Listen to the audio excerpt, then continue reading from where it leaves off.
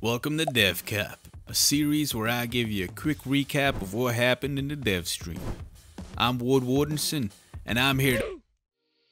I'm your host Creepy Banana, and let's get started. The second part of the 1.0 update is called Inferno. I wonder why.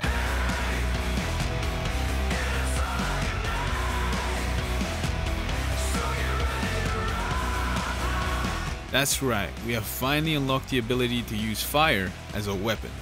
Previously, fire would be used to warm yourself during cold winter nights. Well, now you can start barbecuing the native wildlife of Siva. Very delicious, is what a warden would say. Both sides are receiving flamethrowers and faction-specific flame vehicles. The wardens have the flame armored car and the destroyer flame tank. The tank's heavy flamethrower will be more effective against structures, while the armored car's flamethrower is meant for clearing infantry.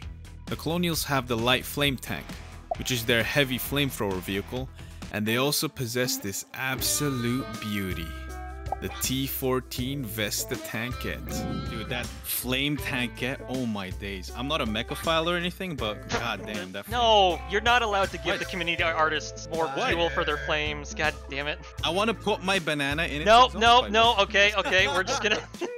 Now, fire deals damage over time, and it can actually be spread dynamically, meaning forests, towns, bunkers, and anything else that is flammable could be destroyed by one pyromaniac. Fire will also interact with the weather system. Now, to counter fire, you'll have to use buckets of water to extinguish it. But flame weapons aren't the only way to cause some chaos. Rocket artillery is being added to the game. Wardens will utilize the rocket half-track and the rocket launcher. Both of them will use incendiary rockets, so you'll be able to do more fire damage than the colonial counterpart, which is the Katyusha rocket truck. Comrades will now rain hellfire from Moscow to Berlin.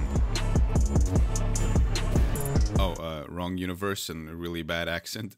I'm sorry. There's also some new toys for tank players. Blueberries get the Thornfall, an outlaw with a cute little storm gun on the front, and a deadly bonesaw mortar platform on the back. The Legion gets the 5-head tank, a falchion with a 75mm main gun, the same type of ammo the Warden heavy field gun uses. Damn, that's a big gun. But let me tell you boys the sad truth. Size does matter, and the collies are just packing more, with the 94.5mm heavy field gun. Also, for all the homies who complained, this monstrosity is now happening, so thank you.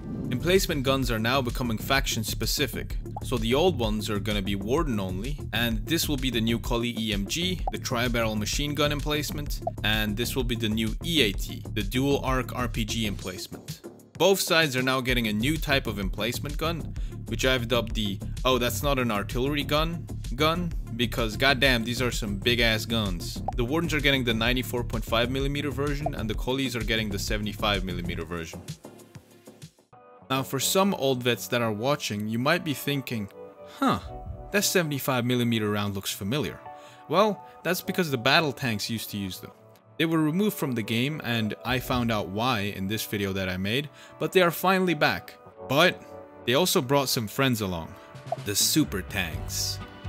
The Collies are rolling out the Ares, a behemoth armed with two 75mm cannons, but it gets absolutely dwarfed by the Cullen Predator, rocking a 94.5mm high-velocity main gun and two quad grenade launchers. Now, these will have an extremely high economic cost, which means a solo player like me ain't never getting in one of these. So please, any clans that are gonna make this and want to be on my channel, please invite me. I just want to touch it. And please, if you're enjoying this video, then touch that like button. Finally, Logi is getting some love with the implementation of facilities. These will be fully player driven. Now, they aren't removing the current Logi towns, so these facilities could expand the industrial capacity of said town, or you could just build it wherever you want. Regions that used to be great Logi hubs, or just never had the capacity for industrial production, can now be turned into manufacturing powerhouses. You'll be able to refine, produce, and just scale up Logi production throughout the war. Also, real quickly, everything you see on screen right now is said to be completely player built. Now, these will be strategic zones prone to raids and bombardments, but presumably you could take over an enemy facility, so the troops will have to decide on how destructive they want to be. Here are some of the buildings that will be made in these areas: refineries, factories, storage, utilities, vehicle stations, but all these buildings will require power to run.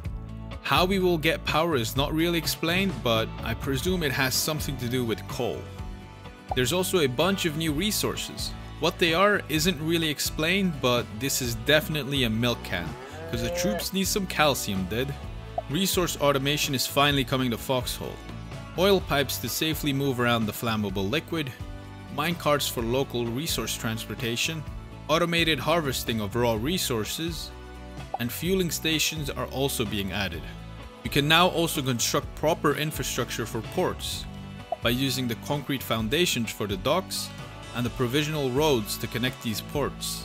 Stationary cranes are also now buildable, but let's be honest, we all want to build that heavy rail crane to satisfy our inner crane operator. There's some tech stuff, but honestly I was too busy looking at this beauty to remember what they said, but if I recall correctly, you can now change vehicle variants at assembly stations. So you could roll up in a base Gallagher and change it into a Highwayman or a Bone Law without really needing the tech of that variant, allowing people to choose what they want and preventing civil wars from breaking out over tech disputes. You could also pimp your ride at modding stations to get that cool camo, and also all the benefits that come with higher tiers. Now let's get to what you've all been waiting for. Trains. Players will have full control on where and how to build rails. They will be able to make forks, switches, and elevated tracks. Also, cross-region travel with trains has been confirmed, allowing faster and more effective logic connections to be made.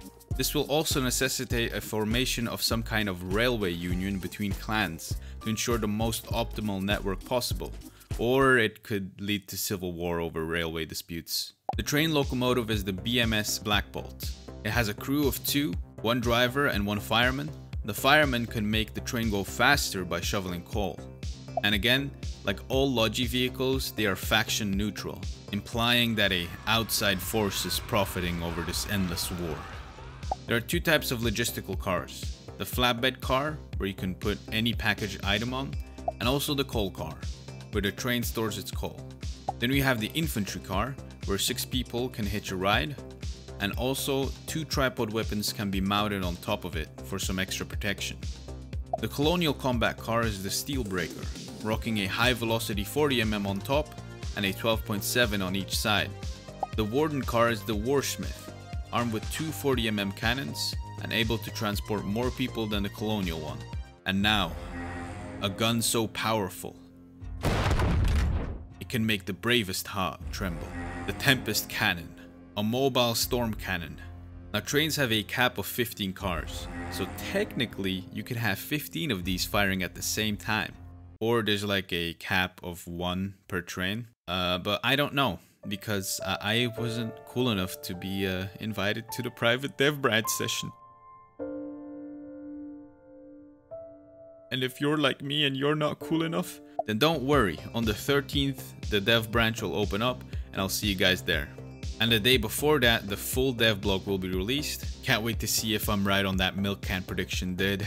On the 20th, the concept art of Inferno will be released, and then the game will update on the 28th. But in the meantime, check out this video where I explain in detail why the battle tanks were removed in the first place. Also, if you can find it in your heart to subscribe, that will make me very happy. Okay, bye!